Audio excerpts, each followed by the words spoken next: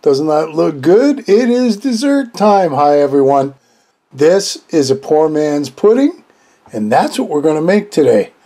Real simple ingredients and oh so yummy. Let's get started. So the first thing we need is some ingredients. A little bit of flour, brown sugar, some raisins, sugar, baking powder, nutmeg, and a little bit of cinnamon, some salt, and butter. Oh, a little bit of buttermilk or milk, about a half cup. And that's all that's in this. So let's get a bowl and let's get started.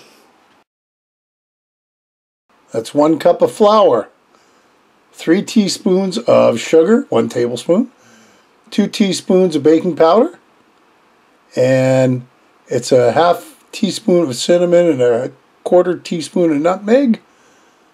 That's our dry ingredients. We mix it all around. Now we've got some butter, 3 tablespoons. And I cut it up into small slices, put it in the fridge. Now I'm going to cut that up in even smaller slices because unless you have a pastry knife, it makes it a little tough, and I got to do this by hand. Not the end of the world. I mean, I guess that's how they used to do it in the old days. Your hands get a little dirty, but you want to mush it down till the butter's pea size or even a little smaller. I hear tell you can also do that in a food processor, just never tried it. Next is our raisins, 3/4 cup of raisins.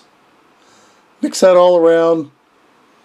Now we've got a half a cup of buttermilk. If you don't have buttermilk, just use milk. Now this is going to be a little stiff. I guess you could make it a little thinner with a little extra milk. I didn't. I was just following the recipe. So it is kind of thick. Don't overmix it.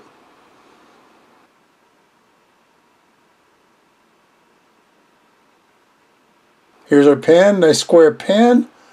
We're going to line it with parchment paper. We are going to put some liquid in this, so we definitely want to line it. And now the fun part, getting it to mush down so I can put my batter in. That wasn't as bad as I thought. Here's our batter. Watch it ploop down. And it isn't a ton of batter. I was a little worried. I mean, if you're making for a lot of people, you might want to double the recipe. But for what I was doing, for the few people that were here, it was just right. And you try to spread out. It may not spread out all the way to the edges, which this one didn't. And we're going to set it aside. We need a sauce to go with this batter, so I've got a measuring cup. And this is 1 cup of kind of hardened brown sugar, along with 2 tablespoons of flour.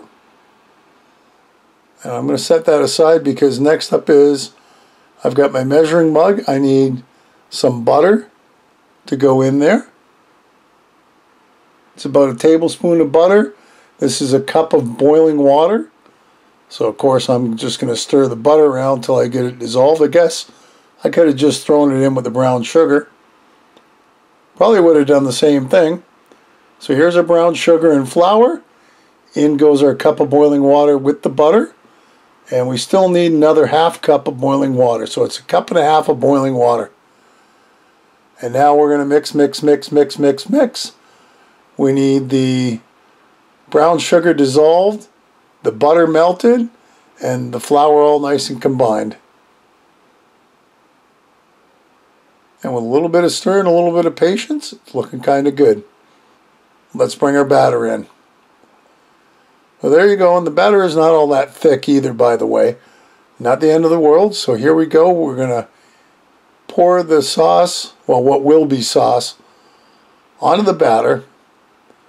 And I was a little worried about not being even, but you know what? Since it buried the batter, I don't think it really mattered that much. There you go, that's all the liquid. Now this is going to go into the oven, 350, preheated of course, for 30 minutes.